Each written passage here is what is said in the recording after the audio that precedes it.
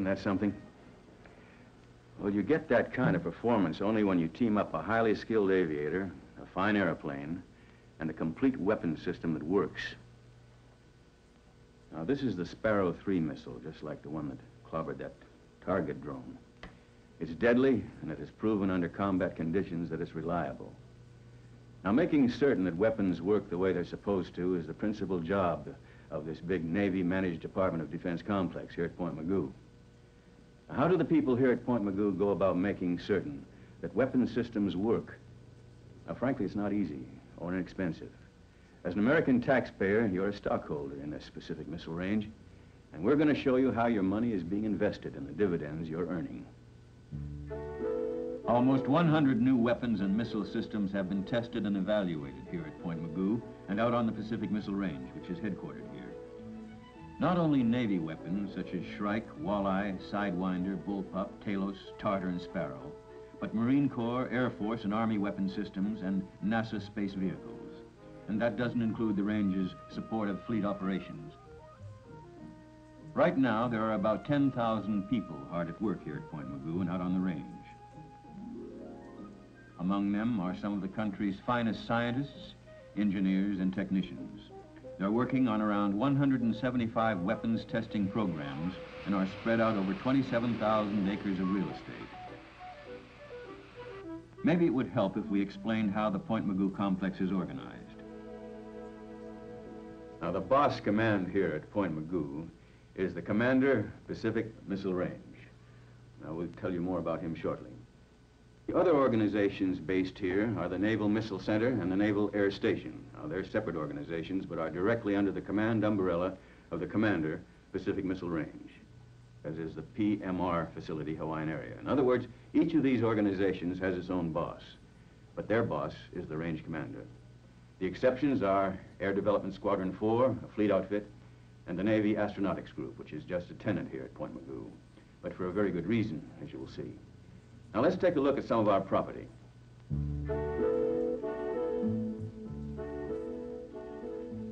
The headquarters and some of the most important operating facilities of the range here at Point Mugu cover about 4,600 acres. 55 miles off the coast, we have another 13,000-acre facility. San Nicolas Island. We also have other island property. San Miguel Island, 9,000 acres. A leased 84 acres on Santa Cruz Island, plus a range facility at the Marine Corps Air Station, Kaneohe Bay, Oahu, and other facilities in the Hawaiian area. At Barking Sands, Kauai Island, we have a 2,000-acre base. 800 miles west of Honolulu, we have a 5-acre site on man-made Aku Island, just off Johnston Atoll. A 6-acre facility on Midway Island. A 4-acre base on Wake Island. We also have a fine mobile instrumentation base in our range ship, USNS Wheeling. Now, all this adds up to a lot of property. Around 27,000 acres. You may be wondering, does the range really need all this real estate? Well, the answer is yes. We do need it for important reasons. We need it for safe, unpopulated areas for operating and impacting dangerous weapons, for sites for the vast complex of range equipment and support facilities, including airfields, and most important of all, we need these big areas uncluttered with civilization's jungle of electronic signals so that we can effectively exercise remote electronic control over an arsenal of flying weapons and satellites constantly being tested or monitored. The Pacific Missile Range is one of 6 great national ranges, continent-sized shooting galleries for the launching, tracking, and collecting of data on guided and ballistic missiles, space vehicles, and satellites. Now, this range also supports fleet operations and the testing of new sea-launched airborne weapons. This is the PMR headquarters. That's the president of our organization. His title is actually Commander, Pacific Missile Range, but his function is roughly equivalent to that of the chief operating officer of a large corporation. He is a Navy flag officer, a rear admiral. You pay him a salary of about $18,000 a year to manage your $500 million business. The admiral has an executive vice president, a senior Navy captain with the title of Vice Commander, PMR, a range director, and a staff of 20 officers and senior civilians to help him run your range. PMR provides all the facilities and talent needed to test and evaluate anybody's weapons or missiles.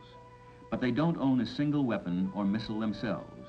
They're strictly a service organization. And since range customers come from many government agencies, there's sometimes a waiting list. The Point Mugu complex will provide land, sea, undersea, or air launching facilities for their customers at San Miguel Island or at Barking Sands.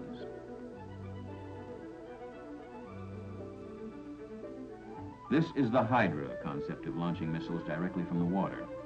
It is under development by the Naval Missile Center. The missile is fired underwater, so there is less danger from any explosion that could occur.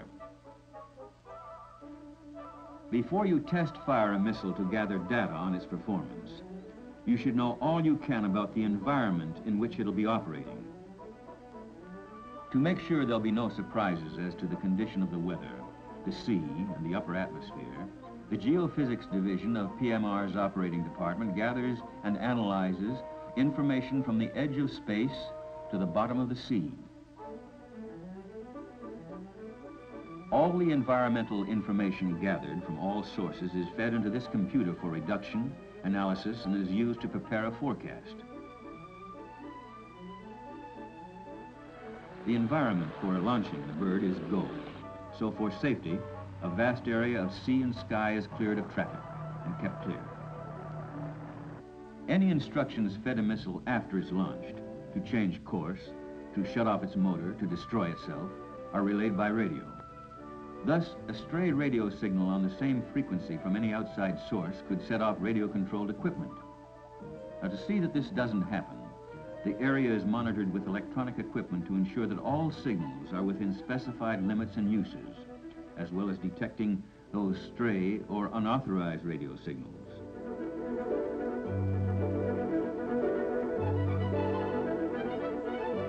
Monitoring facilities also maintained by PMR include mobile instrumented vans and specially equipped planes, which serve as the airborne arm of a system of complex mobile and ground station radio signal detection sites.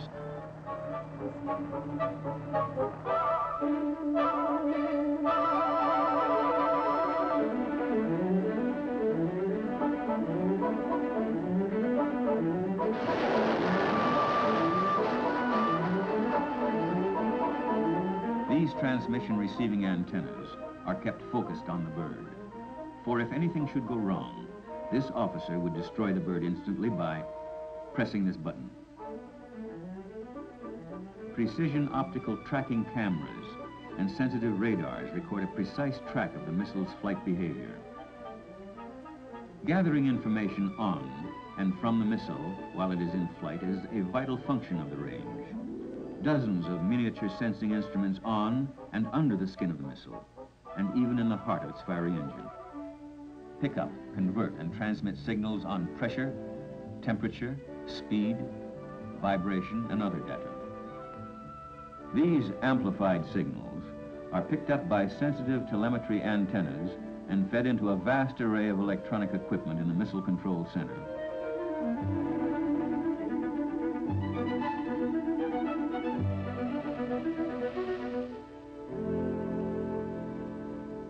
Another Pacific Missile Range capability is integrating and analyzing information from radars, optical equipment, and underwater detectors to pinpoint the exact location where a missile, airplane, or spacecraft impacts. In a matter of minutes, divers can be on the spot to recover the object.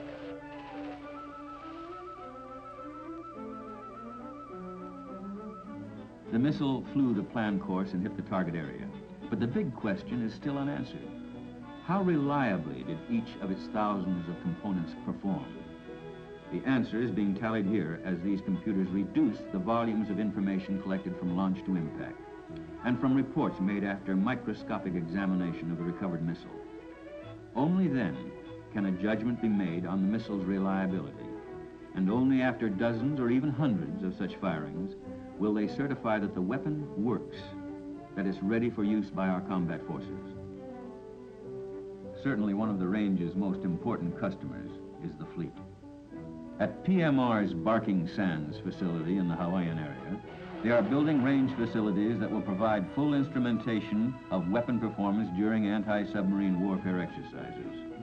For the first time, our submarines and warships will be able to know precisely how their ASW weapons perform under realistic operating conditions and how to improve their aim. Our range's mid-Pacific facilities at Johnson, Midway, and Wake get plenty of business from a wide range of customers. Maybe the customer is NASA, with a spaceship circling the Earth every 90 minutes. PMR helps track it and relay instructions. Or the Air Force, with an intercontinental range ballistic missile being fired from Vandenberg Air Force Base to impact 5,000 miles downrange. Or a fleet warship that needs an instrumented flight on one of its surface-to-air missiles. Whomever the customer, whatever his requirement, PMR can do the job. For if PMR doesn't have the instrumentation to measure whatever the customer wants measured, to record what he wants recorded, then PMR scientists, engineers, and technicians simply build an instrument that will do the job. In fact, demands change so rapidly that a major part of PMR's overall effort is devoted exclusively to designing, constructing, and testing new equipment that will enable the range to carry out its mission. Now, one of the range's busiest customers is the Navy's own Naval Missile Center. For the center's principal job is to test and evaluate naval missiles, particularly those launched from aircraft, such as Shrike, Walleye, Phoenix, and Sparrow. Now, some of you may think of this as a jet plane with a missile hung on its launcher, but it's more than that. The Navy describes it as the Sparrow 3 weapon system. That's because the Sparrow 3 missile, the F-4B airplane that carries it at twice the speed of sound, and the sophisticated missile control equipment, communications equipment, and sensing devices located on board the plane all function as a single integrated unit.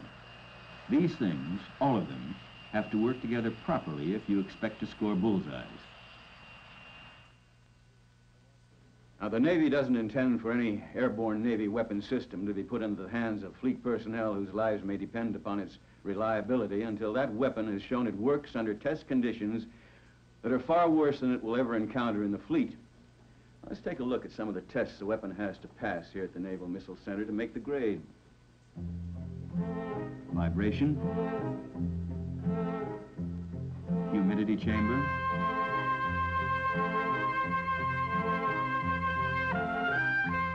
centrifuge,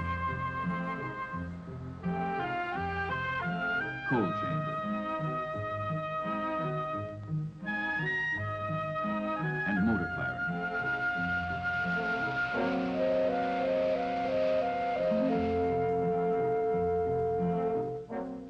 Man is a vital part of the Sparrow 3 weapon system, and at the Naval Missile Center he is tested and evaluated along with other components of the system. His reaction and performance in flight are monitored and measured. His handling of equipment is carefully studied. And his capabilities and limitations are calculated, both physically and psychologically. For example, how does noise affect his performance?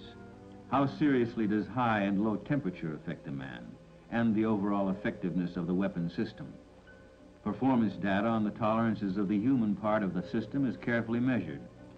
And sometimes these tests prove men to be tougher than metals and electronic equipment.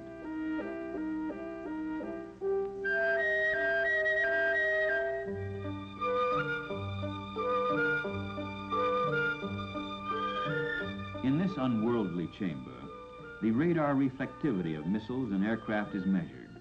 This information is valuable in target detection and identification. The Missile Center has a development program going to study and test electronic countermeasures that target aircraft use in jamming radars. The center is also coordinating with fleet units in evaluating electronic warfare techniques, looking for ways to counter the countermeasures. To prove a weapon works, it has to hit a target, usually a flying target. The Missile Center provides 18 different kinds of targets which fly at various speeds and altitudes for Pacific Missile Range customers. The Naval Missile Center handles more target activity than any other organization in the world.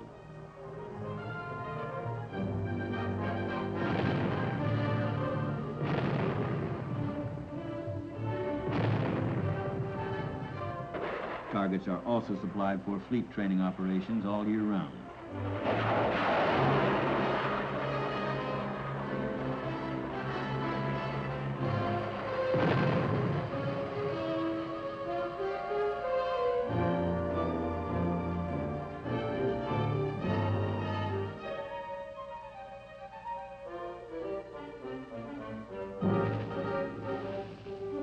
To perform its job, the Naval Missile Center uses many planes, and these have to be kept in top shape. More than 500 military and civilian men are needed to repair and maintain aircraft, including some of the strangest looking planes on Earth.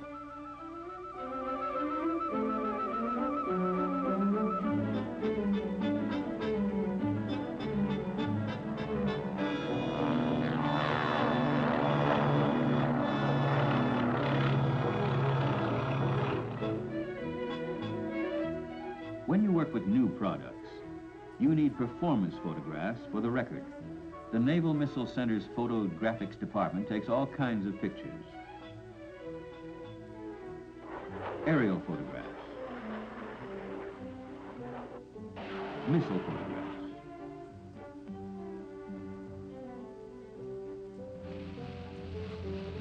boat photos, the people photos, and underwater and animal pictures. In fact, photo documentation of everything of significance that happens within the Point Mugu complex. And finally, after all the testing and evaluating is done, someone has to write down what happened so others will know. That also is the job of the center's photographics department, which provides art and writing services to both their own organization and to the Pacific Missile Range.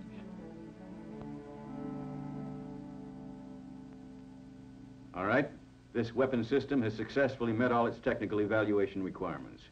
It's about ready to be delivered to the fleet, but something more is needed. How do you most effectively employ this system? What techniques and procedures do you use to get the best performance? Now, that's the job of Air Development Squadron 4.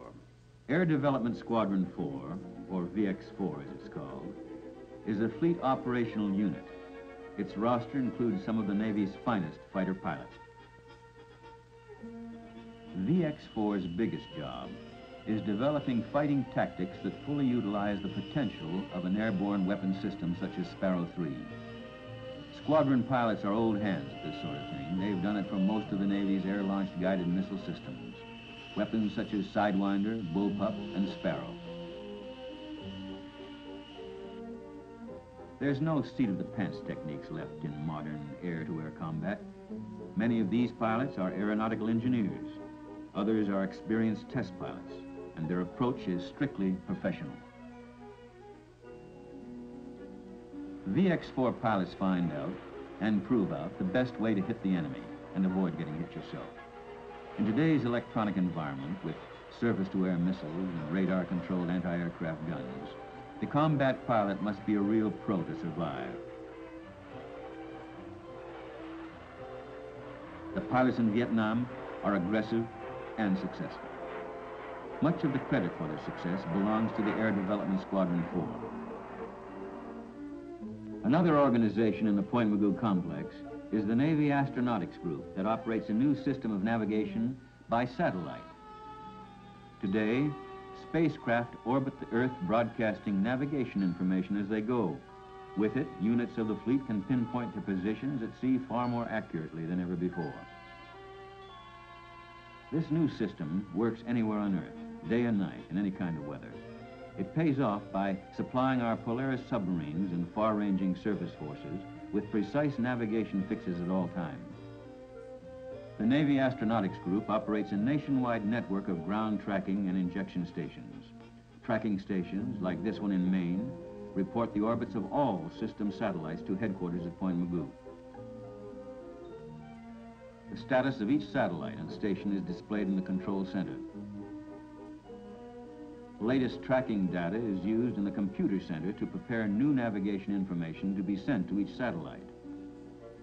Predictions timed to come true the instant they are broadcast, telling where the satellite will be in orbit from minute to minute throughout the day ahead. This tracking and injection station on Laguna Peak above Point Mugu injects enough data in just a little more than a quarter of a minute to keep a satellite broadcasting for another 16 hours. Aboard ship, a navigation set automatically processes the satellite signals. At the same time that it receives data telling where the satellite is, it measures a frequency change during reception to locate the ship in relation to the satellite. The two factors are related to print out an instant fix, latitude, longitude, and time in a matter of seconds. This marks the first use of space in direct support of fleet operations. Well, now you know all the things, or at least some of them, that the organizations here at Point Mugu perform for others. But while they're taking care of others, who takes care of them?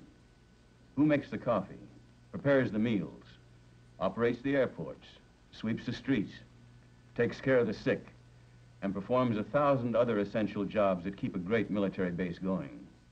These tasks, all of them, are the assignment of the Naval Air Station at Point Mugu. NAS's busy military and civilian employees feed 3,500 people daily. Provide facilities for dental services, as well as a dispensary for emergency and routine medical care. Provide a well-equipped gymnasium to encourage physical fitness programs. Operate an airport where 156 planes land or depart daily. Provide crash crews and base fire protection. Operate search and rescue facilities. Run all the support facilities at San Nicolas Island. Operate the target recovery craft. Furnish and maintain all kinds of transportation. Provide quarters for service personnel. And supply what is needed, where it is needed. Also maintain a chapel to fill the spiritual needs of various denominations.